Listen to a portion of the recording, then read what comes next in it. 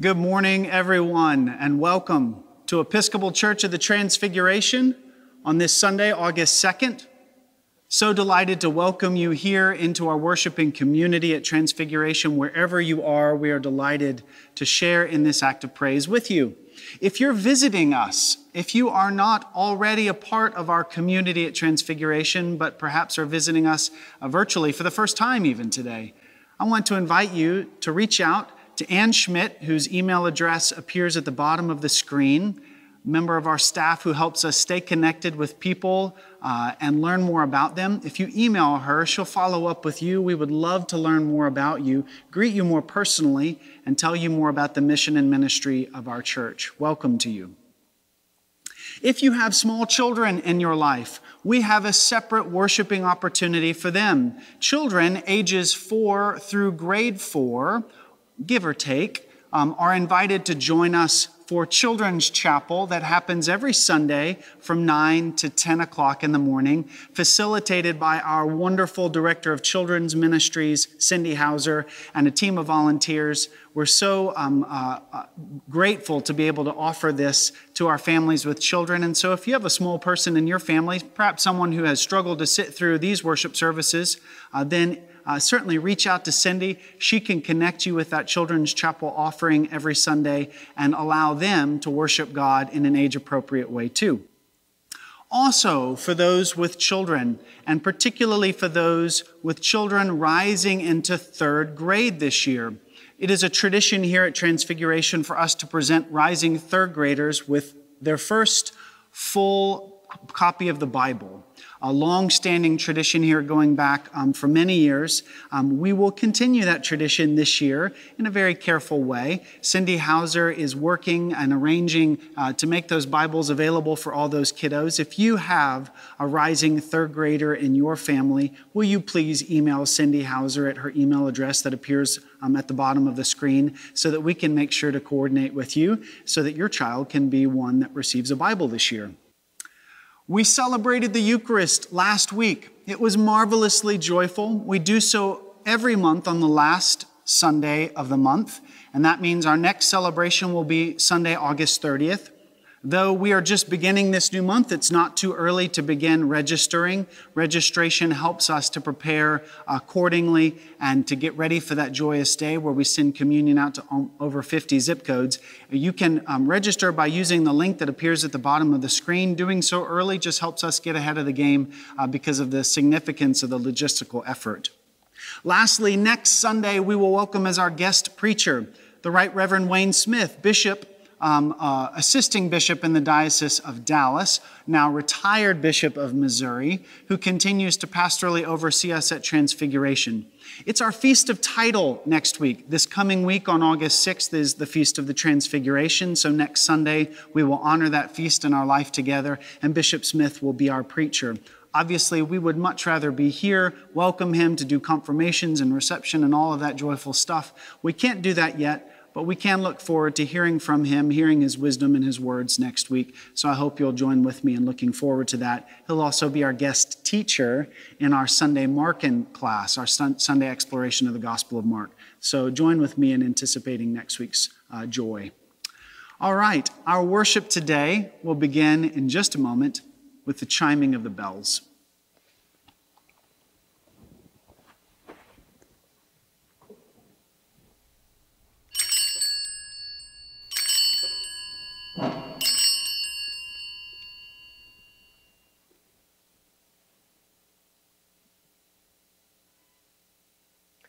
Blessed be God, Father, Son, and Holy Spirit.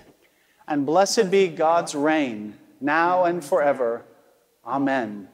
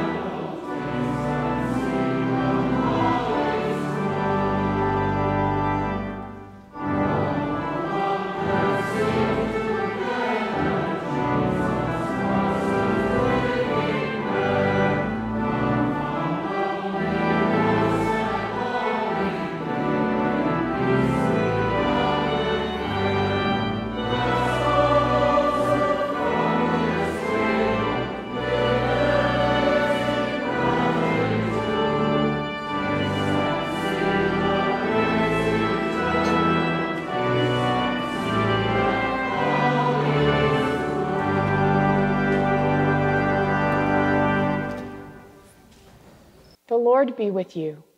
And also with you. Let us pray. Let your continual mercy, O Lord, cleanse and defend your church. And because it cannot continue in safety without your help, protect and govern it always by your goodness. Through Jesus Christ our Lord, who lives and reigns with you and the Holy Spirit, one God, forever and ever. Amen. Amen.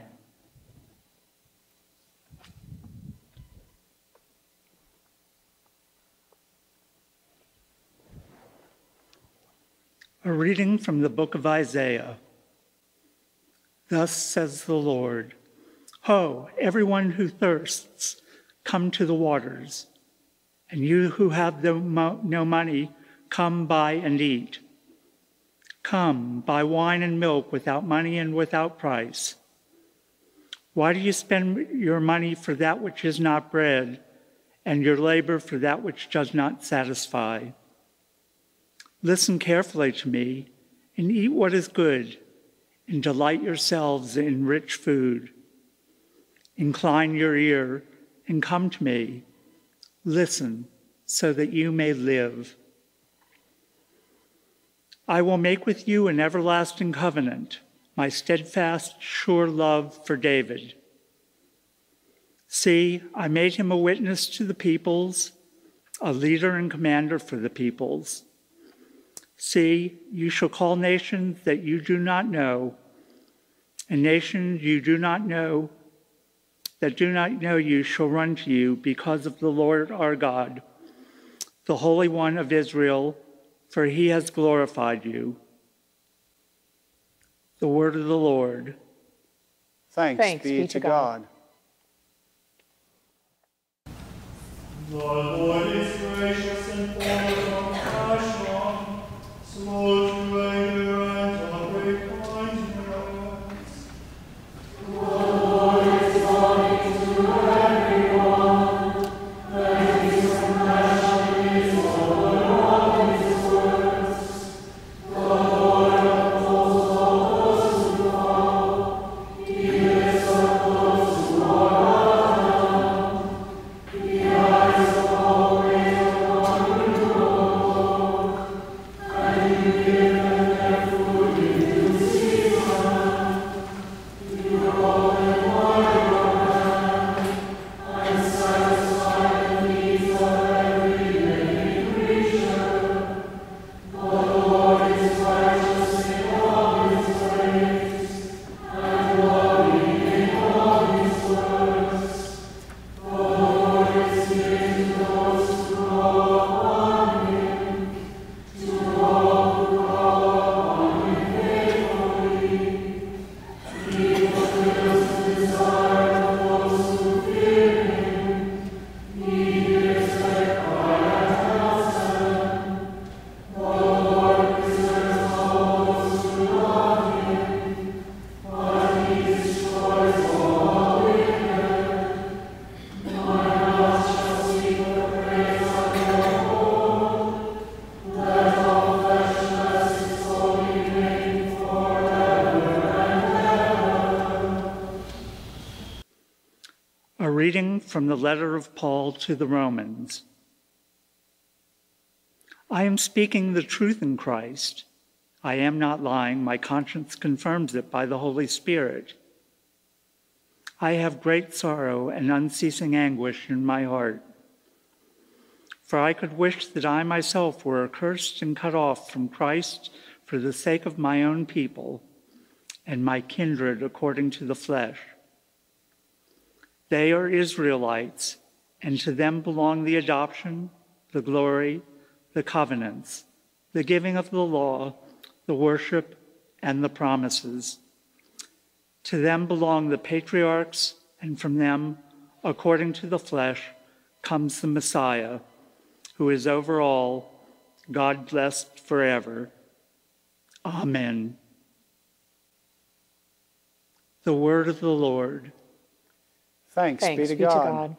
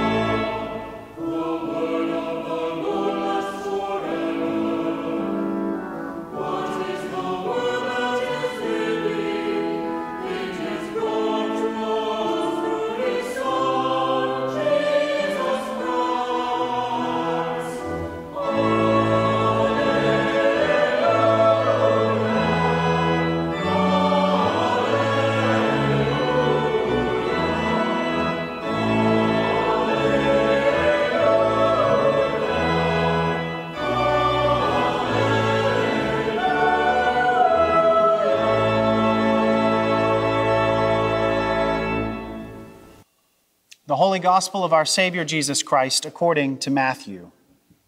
Glory to you, Lord Christ. Jesus withdrew in a boat to a deserted place by himself. But when the crowds heard it, they followed him on foot from the towns. When he went ashore, he saw a great crowd, and he had compassion for them and cured their sick.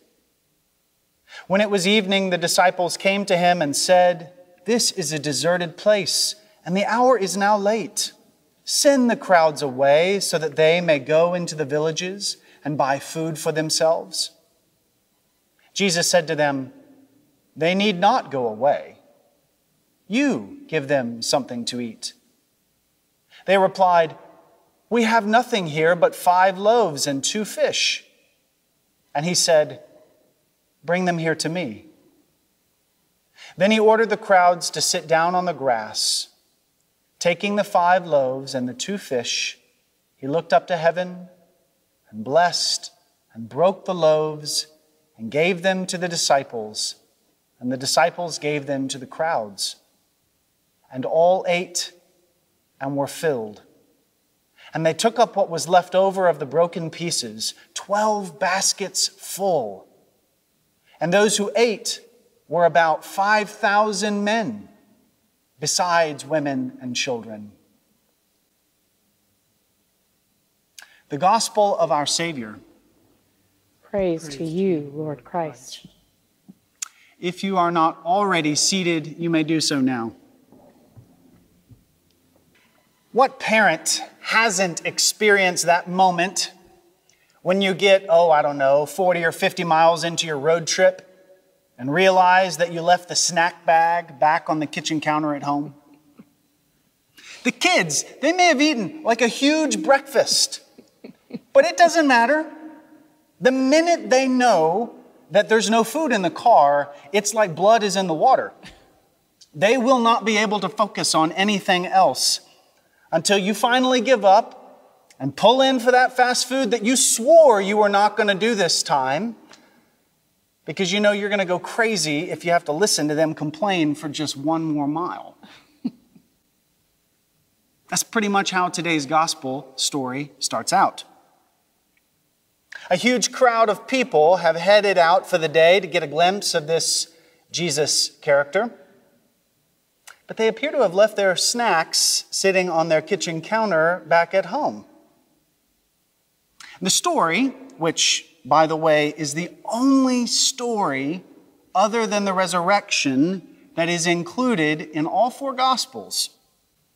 The story doesn't include any of the, grumpy comments from the peanut gallery, but I think it's safe to assume that there was a fair amount of hunger in that mass of empty bellies. And without a nearby Whataburger, the disciples suggest the only thing that would seem to make sense in this moment. Send the crowds away, Jesus, so that they can go into the villages and buy food for themselves. I don't think they meant any harm. I think the disciples were just being realistic. Night was falling. They were in the middle of nowhere. They barely had enough food to enjoy themselves, just a few loaves, a couple of dried fish. Time to take care of themselves for a change. And they thought everybody else around them should do the same. And besides, even if they wanted to help, what could they possibly do about so many hungry people in this moment? I know this feeling. And not only when I have no snacks for my kids in the car. I know it. I know it because it's how I feel when I'm faced with the big problems of total strangers. You know, someone who's hungry or homeless or lost. Foster kids and refugees and prisoners. People who clearly need help. No one's arguing that they don't need help. But I'm obviously not the right person to do it. I don't even have what they need. I don't have all of the resources and the skills and the time. I don't have all the food it would take. I'm not a millionaire. So I do, in these moments, what I think a lot of well-intentioned followers of Jesus do in these moments, including apparently the original 12 followers of Jesus. I ask Jesus to take care of it. Help them get what they need, Jesus. I can't help, but I sure hope you will. And in the meantime, please send them away. Amen. But that Jesus, he has a different idea. He always seems able to see the possibilities where we just see limitations. He doesn't really know anything about the space between a rock and a hard place, let alone how a person could feel stuck there. And besides, he knows exactly how to help the people we pray to him, asking him to help. They need not go away, he says. You give them something to eat. Now, I get all the reasons why in certain moments we think to ourselves, Jesus, I'm not the right one for this. I don't have the resources or the knowledge or the strength. This problem is just so big. I can't even bear to look at it. Jesus, won't you just send them away? I get it because Lord knows I've thought it. But I also know that we have been commanded to love one another like Jesus loves. It's hard to claim that you're loving like Jesus when most of what you do is make excuses for not helping the people who need that love the most. My friends, love is the most powerful force in the world. But in my experience, the force of love only really ever gets fully unleashed when we start getting closer to others. We can try to love from the safety of distance, but the power of love is only ever really truly unlocked when we get closer, when it becomes personal. That's why Jesus says they need not go away. You give them something to eat. Because Jesus knows that love is going to be the solution to this problem, just like it's the solution to every problem. But the power of love to feed an enormous hungry multitude depends upon the disciples' willingness to get closer to it. Only when they get closer to it, not sending it away, not averting their eyes, closer to it, could Jesus then take their meager offering and multiply it and use it to perform the miracle that they need. I am no expert in this sort of love. I'm trying to get better at it. One of my personal heroes in this, one of my mentors in expanding my capacity for this kind of love is a man named Bryan Stevenson. Bryan Stevenson is a lawyer, an author, and an activist. He's also one of my contemporary heroes. He founded the Equal Justice Initiative a couple of decades ago to advocate for people on death row. And since the 1990s, the Equal Justice Initiative has won reversals or release from prison for hundreds of wrongly convicted or unfairly sentenced prisoners, most of them men of color.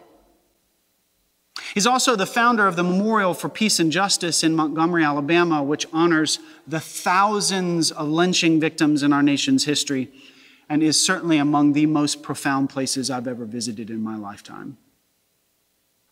If you don't already know about Bryan Stevenson, then I suggest you read Just Mercy. Or, if you're more of a movie watcher than a reader, then you can watch the brilliant film adaptation of the book that just came out earlier this year.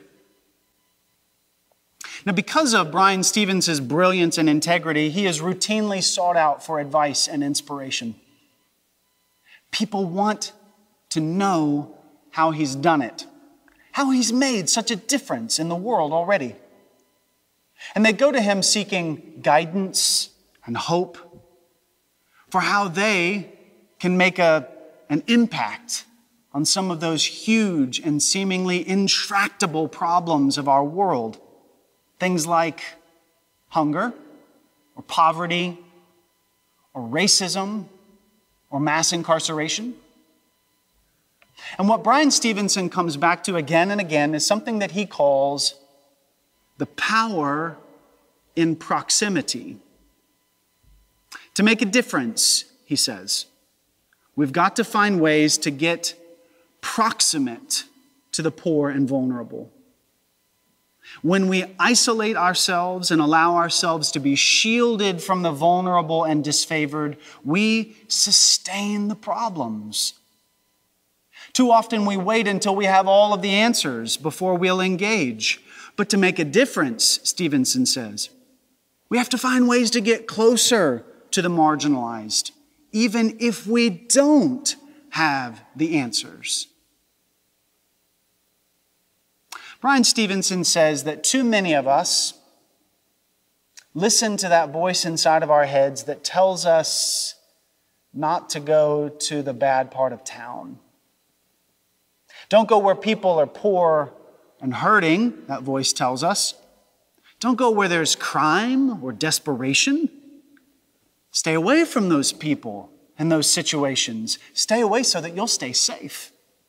And so you won't have to see all those hard things. I think that just may be the same voice that whispered at the disciples when they asked Jesus to send away that hungry multitude. But if we want anything to actually change, Brian Stevenson says, if we actually want to help make things truly better for all people, then those of us who care and those of us who want to obey that foundational commandment to love others like ourselves, we are going to have to get closer to just those sorts of places and people. And only then will we really unleash the power in proximity. And only then will we feel the full force of love. They need not go away. You give them something to eat. Friends, we're going to have to get closer to hurting people if we want to help hurting people. We'll have to get closer to the hungry and the poor. We'll have to get closer to migrants and prisoners. We'll have to get closer to homeless kids and traumatized veterans. If we want to love all of these hurting people and more, all of the vulnerable people in our society, and you see it is the Christian's supreme purpose in life to love hurting and vulnerable people, well, then we will have to get closer. Because only then will the full power of love get unleashed. And only then will miracles actually start happening. Now, I know that a pandemic is an awkward time for me to stand here preaching about getting closer to anybody. I get the irony in this sermon. After all, we're not supposed to get within 6 feet of anybody, right? And here I am preaching a sermon about the power of proximity. But even in such a time as this, when physical distancing is essential to slowing down a raging pandemic, we can still choose to get closer to problems, even if we can't get physically closer to the people facing those problems. We can choose to see the issues that are causing all of the pain in our society and refuse to just jump to our ready-made excuses for why we can't help. We can choose to see all of the proverbial multitudes out there in our world whose suffering is huge and hard and daunting. And then we can hear, as Jesus says to us, they need not go away. You give them something to eat. Ultimately, my friends, we do not have to have it all figured out. Remember, that's what Brian Stevenson teaches. We don't have to have all of the answers. We don't have to have a perfect plan in place. Because faith is not about understanding how Christ is going to perform the miracle. It's simply trusting that he can. What's most important is that we strive to love and allow that love to do what it does, pulling us closer to each other. Because you see, on the other side of this pandemic, there will be more separation than ever before. We just thought there was a lot of separation and division in our society. There will be more fear. There will be more cynicism. There will be more distrust. There will be more excuses for why we can't and shouldn't help. There will be more hurting and suffering people. And Jesus, he's going to be standing next to them. And he's going to be calling us closer. And he's going to be saying to us, they need not go away. You give them something to eat. And all of God's people said, Amen.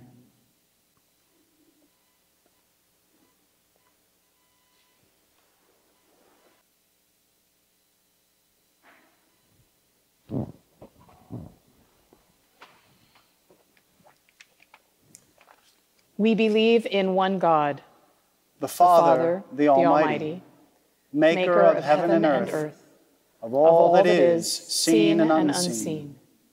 We believe in one Lord, Jesus Christ, the only Son of God, eternally begotten of the Father, God from God, light from light, true God from true God, begotten, not made, of one being with the Father. Through him all things were made. For us and for our salvation, he came down from heaven, was incarnate of the Holy Spirit and the Virgin Mary, and became truly human. For our sake he was crucified under Pontius Pilate. He suffered death and was buried. On the third day he rose again, in accordance with the Scriptures. He ascended into heaven and is seated at the right hand of the Father. He will come again in glory to judge the living and the dead, and his kingdom will have no end. We believe in the Holy Spirit, the Lord, the giver of life, who proceeds from the Father, who with the Father and the Son is worshipped and glorified, who has spoken through the prophets. We believe in one holy Catholic and Apostolic Church. We acknowledge one baptism for the forgiveness of sins. We look for the resurrection of the dead and the life of the world to come. Amen.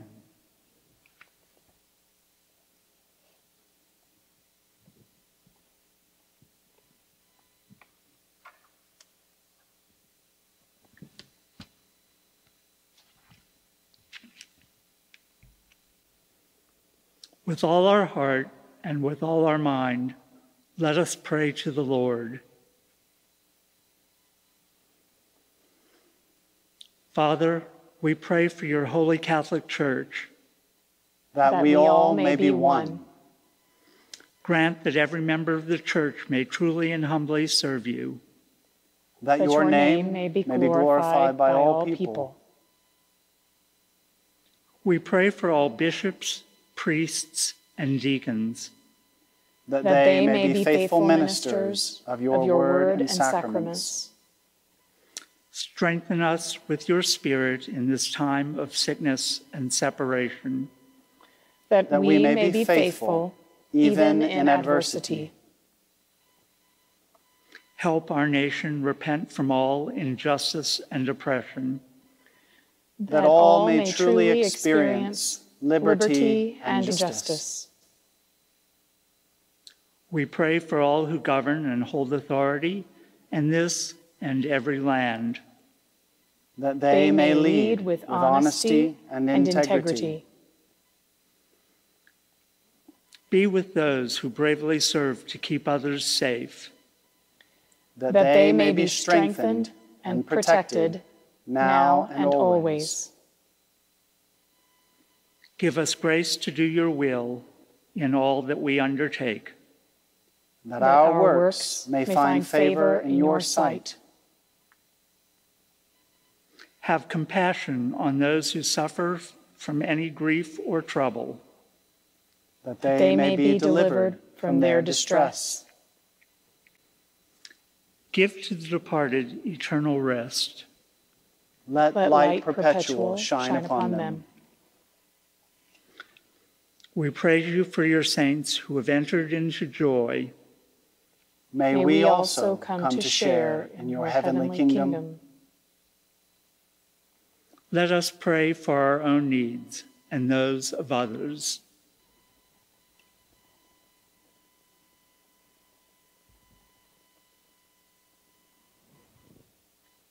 Loving God, you have empowered us to share in the miraculous, multiplying ministry of your Son.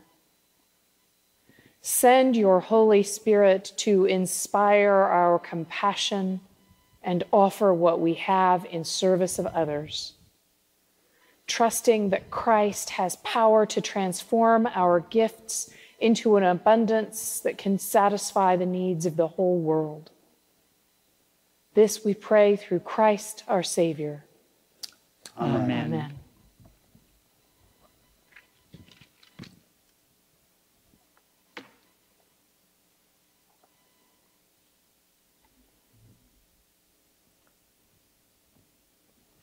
Let us confess our sins against God and our neighbor.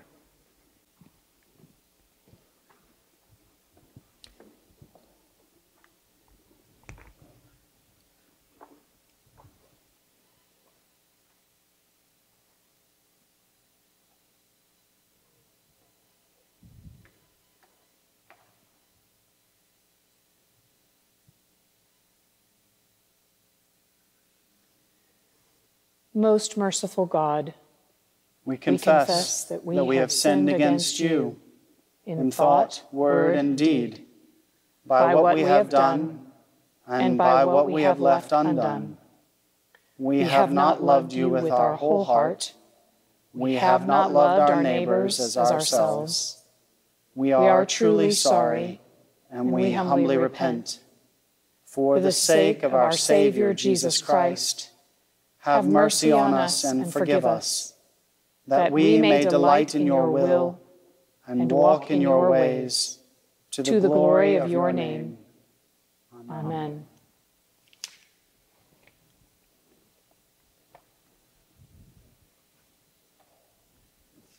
Almighty God, have mercy on you, forgive you all your sins through the grace of Jesus Christ, strengthen you in all goodness, and by the power of the Holy Spirit, keep you in eternal life. Amen.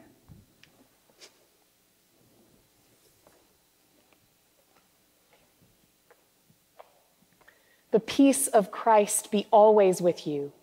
And also with you. Peace. God's peace. Peace be with you, Rich. Lord.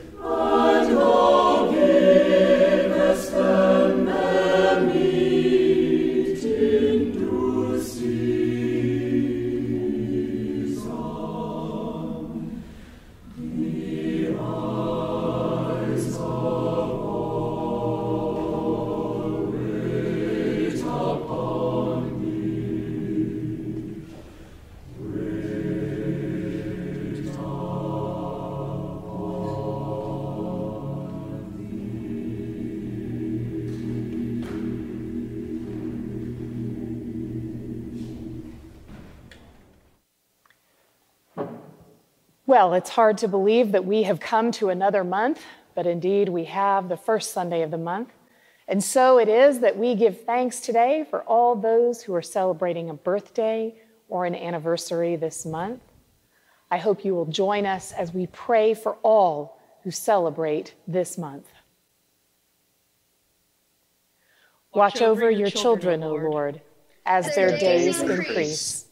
Bless and guide them wherever they may be. Strengthen them when they stand. Comfort them when discouraged or sorrowful. Raise them up if they fall. And in their hearts, may your peace, which passes understanding, abide all the days of their lives. Through Jesus Christ our Lord. Amen. Amen. Amen. Very nice. That was awesome, you guys. And now, as our Savior Christ has taught us, we are bold to say, Our Father, who art in heaven, hallowed be thy name. Thy kingdom come, thy will be done, on earth as it is in heaven. Give us this day our daily bread, and forgive us our trespasses, as we forgive those who trespass against us. And lead us not into temptation, but deliver us from evil. For thine is the kingdom, and the power, and the glory, forever and ever. Amen. Accept, O Lord, our thanks and praise for all that you have done for us. We thank you for the splendor of the whole creation, for the beauty of this world, for the wonder of life, and for the mystery of love. We thank you for the blessing of family and friends, and for the loving care which surrounds us on every side. We thank you for setting us at tasks which demand our best efforts, and for leading us to accomplishments which satisfy and delight us. We thank you also for those disappointments and failures that lead us to acknowledge our dependence on you alone. Above all, we thank you for your Son, Jesus Christ, for the truth of his word and the example of his life, for his steadfast obedience by which he overcame temptation, for his dying through which he overcame death, and for his rising to life again, in which we are raised to the life of your kingdom. Grant us the gift of your Spirit, especially in this time of sickness and separation, that we may know Christ and make him known, and through him, at all times and in all places, may give thanks to you in all things. Amen. Make your whole life an offering to God, which Christ can take, bless, break, and share. And you will know the miraculous abundance of the kingdom and the blessing of God Almighty, the Father, the Son, and the Holy Spirit be upon you this day and remain with you always. Amen. Let us go forth in peace to love and serve the Lord. Thanks be to God.